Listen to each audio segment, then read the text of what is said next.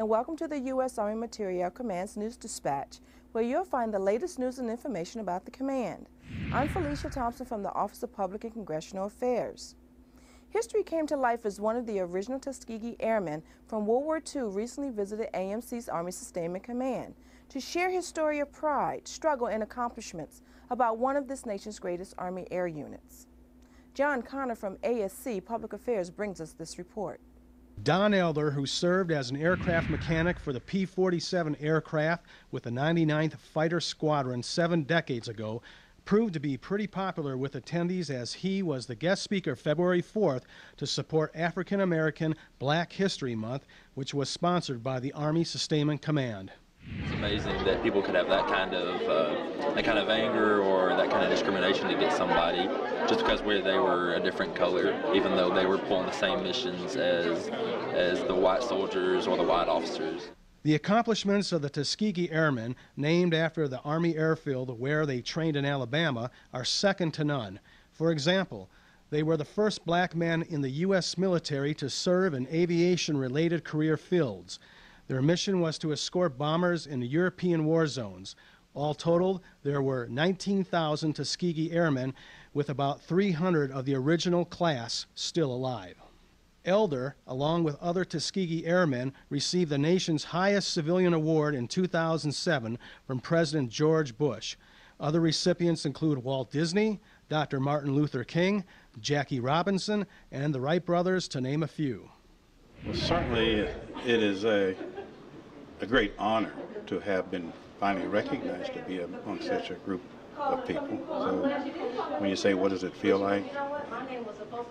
I just feel humbled, feel honored, the fact that we were selected to be in that group. And as I said earlier, I think that I could attest to the kinds of things we did at the time. Certainly it was without fanfare, but more importantly, we had no one to turn to other than within ourselves. So we just feel that we did what was necessary. Equal opportunity events like this are held throughout the year across the Army to provide a better understanding of all Americans to the service and the workforce. A lot of knowledge of actually what happened in World War II, the struggles that they had to come through, and what really amazed me is the programs that he have out there for the children for the future today and how young they are starting out. While civil rights have improved since the 1940s, Elder told attendees how racism and bigotry thrived in America and its military during his war service. During that time, they had some 5,000 German prisoners of war at Danbury, Indiana. The greatest experience I had was the prisoners of war were treated much better than us at Danbury, Indiana. They slept in the barracks, and we slept in tents across the road. That was my introduction to the military of the United States. But he did live to see milestones in race relations, which brought greater equality to African Americans in the military and the populace at large. But there is still work to do. As the president has said, and maybe I think this as well, just an open conversation amongst people that feel comfortable talking to each other. You know, like they say, one of the most segregated organizations we're still in is the church, you know. So if we can just feel comfortable about being amongst each other, everything will work. It'll just fall into place. After the war, Elder went on to a distinguished aviation career with Rockwell International lasting 33 years.